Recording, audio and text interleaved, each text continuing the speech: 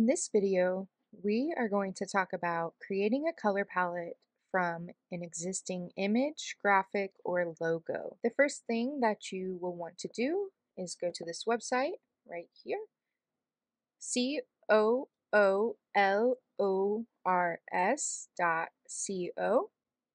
Whenever you get to the home page, you'll go ahead and click on Start. You'll see the image of a camera. Click here, Create Palette from Photo.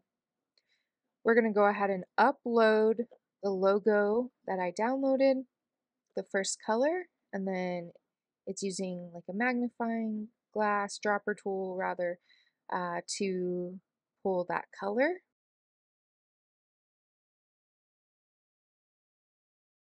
Export palette. We want to save it as a PDF. And then anytime that you need your color palette, you can quickly copy and paste